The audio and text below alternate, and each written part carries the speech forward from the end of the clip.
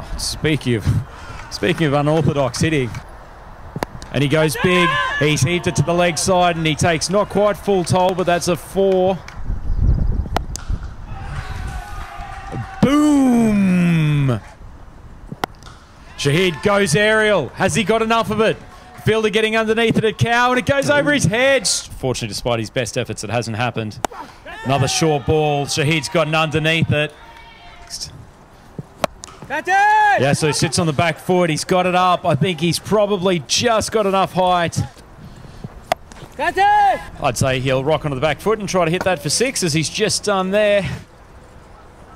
He's gone full. He's missed his length, and Shahid has punished him. That's just not good enough. And Shahid has punished them. Absolutely punished them. Captain Sajid, he's tried to put it on the offside. It doesn't matter to Mohamed Shahid. He has launched another maximum.